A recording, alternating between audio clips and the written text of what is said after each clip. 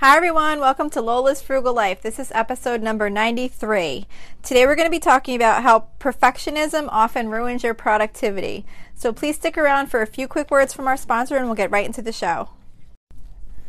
Okay guys, so today I wanted to talk about how perfectionism often ruins productivity. I've talked about this I know I mentioned it a lot in some of my cleaning episodes, and I believe I've also talked about progress over perfection before in another episode a while back, but it was just something that I've been thinking about a lot lately, and I just wanted to do another episode on it. So, since this isn't a frugal topic, I will be adding in my frugal tip of the week, because I always like to keep some frugal aspect of the episodes, of my weekly episodes on Mondays. So this week, and I'm not sure if I shared this previously, but this is one of my favorites.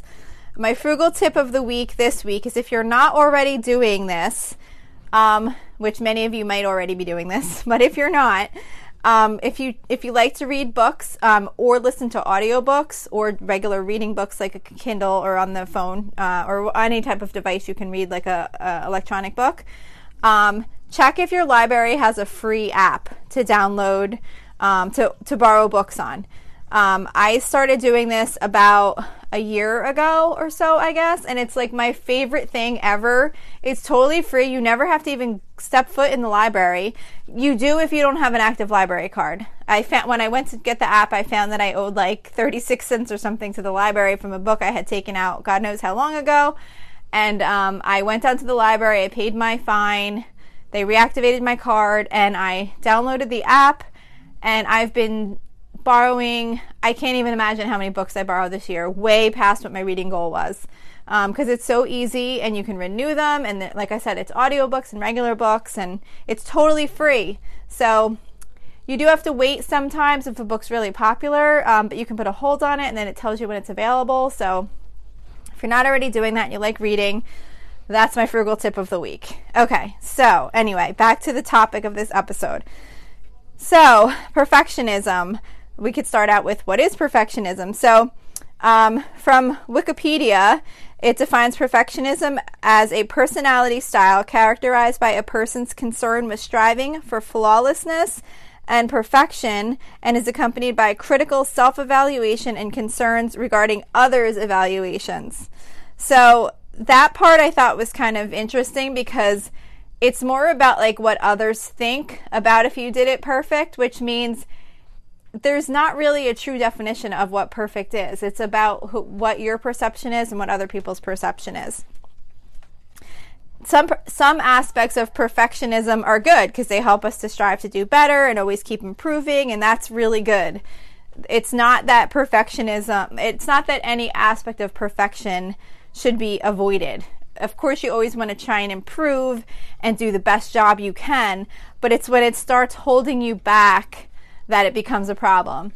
And often where perfectionism starts holding you back is because it can often lead to procrastination. So sometimes if you want to get something done and you want to get it done perfectly, you need to make sure you have exactly the right amount of time available, you have all the correct tools available. Well, what if that's not the case? So does that mean you can't just try and get it done so that it's done and it's pretty good, but it's not like 100% the way you wanted it? Like, for example, now, by the way, I'm not good at examples.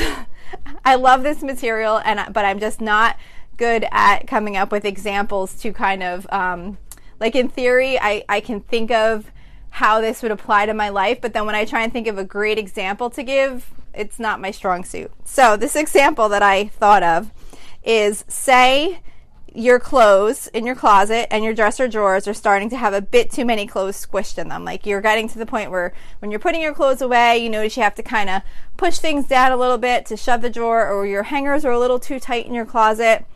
So what you might want to do is say, okay, well, I've got way too many clothes. I have to go through all of these clothes, decide what I'm going to give to charity, maybe see if anything has to go in the garbage, like if there's any like socks with tears in them or anything like that. Some things might need to be packed away for another season. And then you're thinking about all this stuff and you're like, oh my gosh, there's just no way I have time to do all that. I'll have to wait until I have like a day I can dedicate to just going through all these clothes. So you don't wind up doing any of it. So when weeks continue to go by and those several hours never freed up in your life for you to go through all these clothes and go through your closet and go through your drawers, you're basically in the same situation you were at, because you're waiting for that perfect time and the perfect situation to get something done about this little problem that you're having.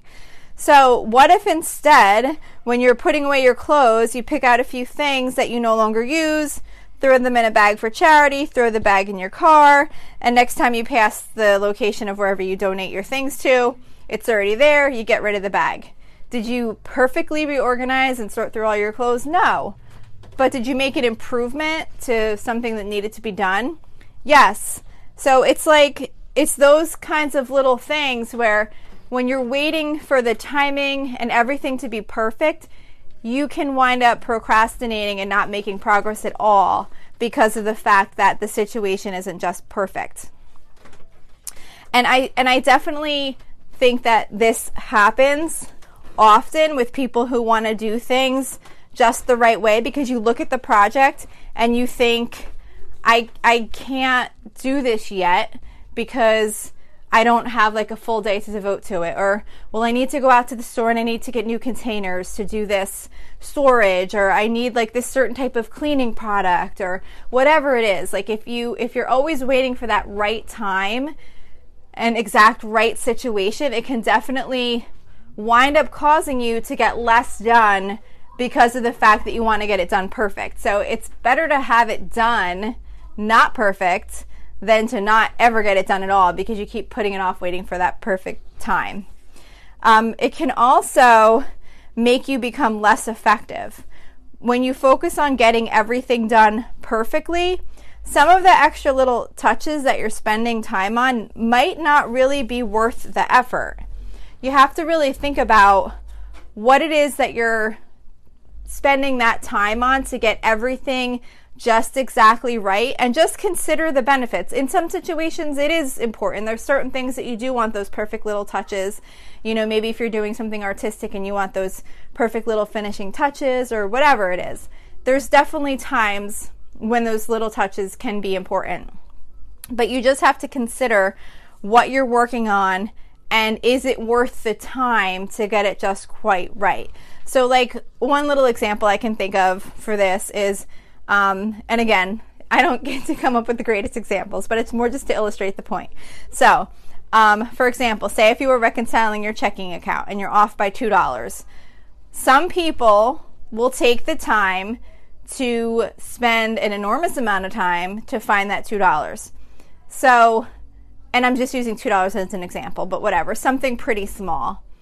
So if you think about it, is it really worth your time to go digging back through everything to find that $2, or can you just make an adjustment for $2 and move on and get a ton more things done with your day? Because usually, especially when it's something small like that, it's you transposed a number or whatever, or you missed a digit when you were typing something in, and it's going to take checking every single transaction to find that $2. So that's kind of what I'm saying about like those little details. Like really consider if it's worth your time, or if how you did it is really pretty good and you can just say, okay, this is great, I'm going to move on and get other things done. Because you'll feel much better if you get a bunch of things done. Like say that day you were going to spend that time finding the $2 on your checking, so then you didn't wind up getting the rest of your laundry put away, or you didn't finish like getting the dishes unloaded or whatever. So I think you would feel much better if you had all those 3 things done than just the checking and you found the $2. So, you definitely have to consider the value of the time that you're putting into these things. Another thing, and this kind of ties back, I think all of this kind of winds up tying back to the procrastination aspect of this. I think that's kind of the whole thing about perfectionism, and when it's impacting you too much, it basically leads to procrastination. So, because another example I was kind of thinking of is, I think often it's better for us to just jump into a project that we're not totally sure how to do, and just give it a shot. Like, and I think that's that whole same thing, because when you get a project to do, whether it's at home or at work or whatever, and it's something you really want to do or something you have to do. My children are screaming upstairs, like, not being bad, but they're teenagers and they have a friend over. I hope you guys can't hear that. They're like watching something on TV. It's really just got distracting to me because I could hear them like howling. So I hope you can't hear that. But anyway, sorry for the disruption. So you ever get like one of those projects and you are like not really sure how to start it, so you just don't? And this happens to me at work sometimes. I'll get given something that I'm really not familiar with. It's important to get done, but I have no idea how to approach it. And often I'll just let it sit there until it's getting close to the point where, like, okay, this is due, I have to get it done. And it's because I want to make sure I do a really good job on it, but I don't know how to approach it. So it's that whole perfectionism thing. Like, I want to get it done perfectly, but I don't know how to do it perfectly, and I don't even know how to do it. I'm not even sure if I know how to do it at all. So I'm just going to kind of put it aside and not address it. If you can just jump right into those projects without going through that period of time, waiting until you're getting close to when you have to get it done, don't you, I'm sure everybody's had this situation happen before. Don't you always find that once you complete it, you're like, why didn't I just do this right away? It was no big deal. Why was I thinking that this was going to be such a difficult project to take on? It's so often, once you just like dive in and start looking at the information or looking at the tasks you're working on, maybe it's reorganizing a room or painting something, or I don't know, whatever, cleaning something that's difficult. It seems like the thinking about it and the planning to get it just the way you think you're going to want to get it done is like so overrated, because once you just jump in and do it, it often turns out to be so much easier than you thought it was going to be. And if it doesn't, who cares? You were going to have to do it anyway. So why not just jump in and get it done and then deal with whatever challenges come up, rather than wasting that time and energy on thinking about what might come of it when you get it started. So that's definitely, like I said, it all ties back into this whole procrastination thing. But these are just kind of some examples that I can think of how it really can impact, getting things done, and it can ruin your productivity in many different aspects of your life. So my suggestion is just to try to think about this perfectionism that you might have in some different ways, and just focus on doing the best that you can on whatever it is you're working on. Acknowledge yourself for getting stuff done, even if it's not done in the way that you would think might be perfect. Maybe even just try to reconsider what your picture of perfect is. Can you lessen your expectations on yourself in certain situations?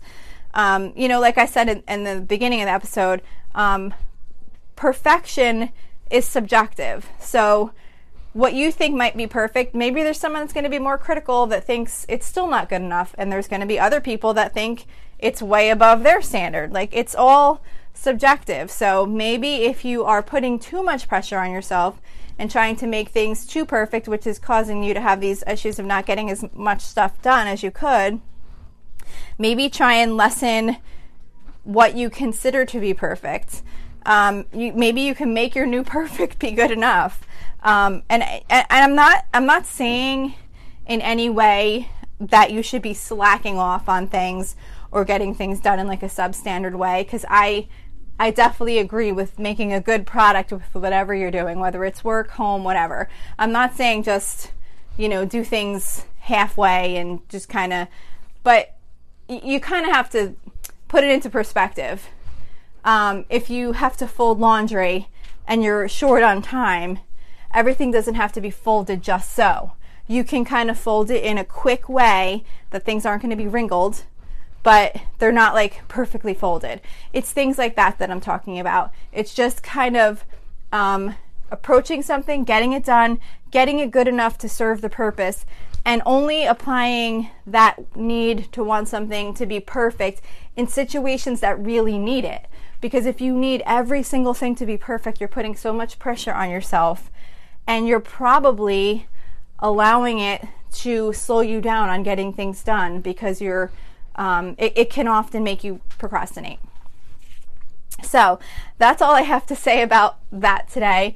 I hope that maybe this would be helpful to you guys in just kind of thinking about it and seeing if it is impacting you, and maybe you can take off some of the pressure from yourself. So that's it for today's episode. I hope you enjoyed it. If you'd like to reach out to me with any feedback or episode suggestions or anything like that, you can reach me at facebook.com/Lola's You can send a message through the Facebook Messenger. I also have a private listeners group that you can join, which is facebook.com/groups/Lola's Just submit a request to join. I always check it at least once a day, and I'll admit you into the group. We just talk about topics generally related to the show, share some tips and ideas and things like that. Also, don't forget to subscribe on whatever platform you're listening to. And if you'd like to leave a review, it would be super, super appreciated. It's supposed to be really helpful in getting my show to come up better in search results. So that's it for today. Thank you so much for listening, and I hope you have a really awesome day.